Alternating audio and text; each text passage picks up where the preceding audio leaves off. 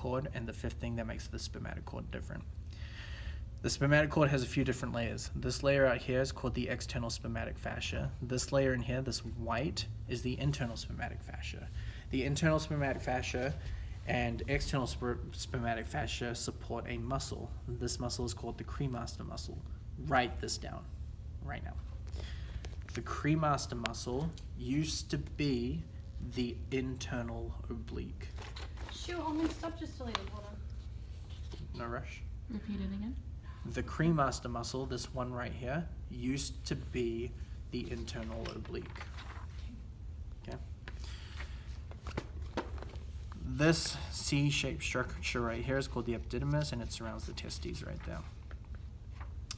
This blue is the pubic symphysis. Remember how I told you that any pelvic model, if it has like a little piece of blue, pubic symphysis, okay?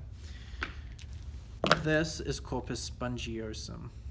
That spongy tissue right in there, and this is corpus cavernosum. Corpus spongiosum is what surrounds the penile urethra. This and this is the urogenital diaphragm. So you can see it better when you put these two together.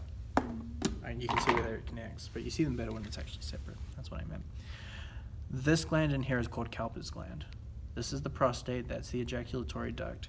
This portion that's been marked in pen a million times is the vas deferens. This is the seminal vesicle, and that is a ureter. From the urinary bladder down to the end of the prostate is the prostatic urethra. From the prostate down to the end of the urogenital diaphragm is the membranous, and then at the end of the urogenital diaphragm, that's where the corpus spongiosum starts, so that's where it turns into the penile urethra.